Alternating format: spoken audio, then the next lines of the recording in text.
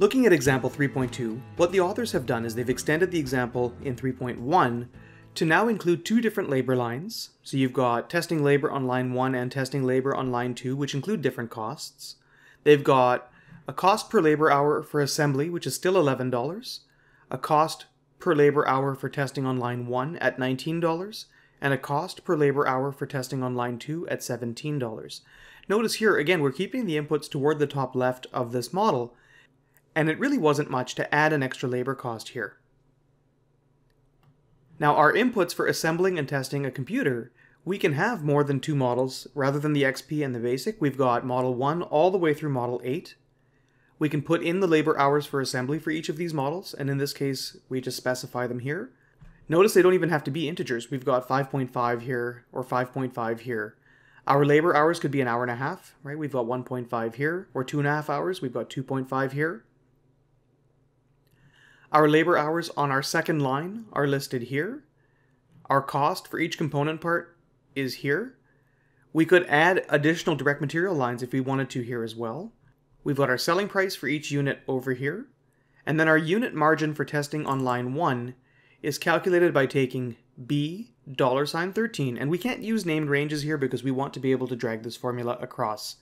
But B $13, and that's referring to our selling price, minus $B $3, and that's our cost per labor hour of assembly, times the number of hours we use in assembly, and that is in cell B9. Here we're going to leave B unlocked. We don't keep a $sign in front of the B, but we'll make 9 an absolute reference. We don't want the 9 to change as we drag this formula, but we do want the B to change as we drag across. Minus $B4. Now we want the 4 to change when we move to the next row. We're going to copy this formula down for line 2, and you'll notice that line 2 lies one line below line 1. So we want that 4 to change to a 5, but we don't want that column B to change away from column B. We want that to stay as column B as we drag this across. Times B10 minus B $12, and again for the same reason that we had before, we want the B to change as we drag this across. We don't want the 12 to change. Now, when we commit this, we can just click the checkbox or hit enter, and we drag this across. Our formula adapts automatically. When we drag this down, our formula adapts automatically. And take a couple of seconds to look at how that has changed. Even though we're here, now all of these things refer to this column, whereas all of these continue to refer to this column. Similarly, on the next line, these remain pointing at the same cells that we wanted them to, but notice because we left this cell unlocked, it has now moved from the $19 to the $17. So it really wasn't a lot of extra work to extend this model now to multiple different lines, multiple different models, and make this a lot more complicated.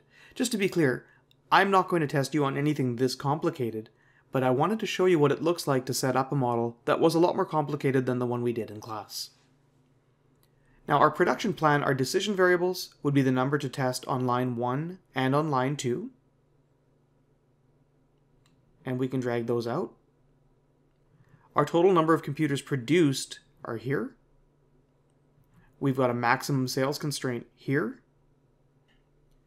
To calculate our hours used, we take the sum product of B19 to I19 this time, together with the total number of computers produced. For testing, we do this on a line-by-line basis. It's the sum product of B10 to I10, and then the number tested on line 1. And then finally, the labor hours for testing on line 2. We take the sum product of B11 to I11 and the number tested on line 2. We can finally add all of this up. Now we do this on a model-by-model basis, and we can go across to see what that has done.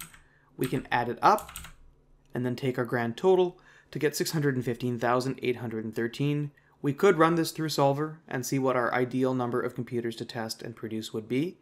And again, it's a much more complicated example, but as you notice, I hope, it really isn't that much more complicated to set up once you've set up your basic model the right way.